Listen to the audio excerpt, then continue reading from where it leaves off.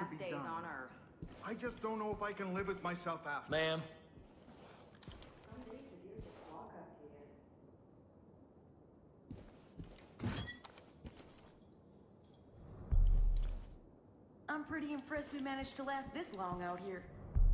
Don't get lazy now. Treat it, sir. You got any word? Hey, mister.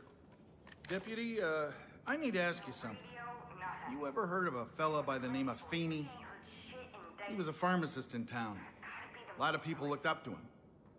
Thought he was a pillar of the community, but truth is he was nothing but a dope pusher. Feeney's with the cult now.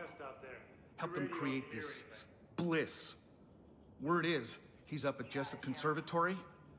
It was a beautiful atrium back before... well, before. Now Feeney's using it to grow his poison.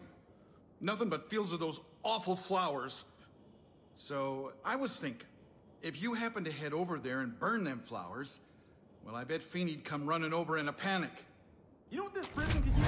Some decoration, like some cross-stitching type shit. I'm not gonna dignify that with a response. As mayor, I failed to see just how much damage this bliss was really doing. My focus was in all the wrong places. Now, well, I'm not mayor, but you know what? You can bet your sweet butt that I'm zeroed in on what really matters. Winning the war on drugs.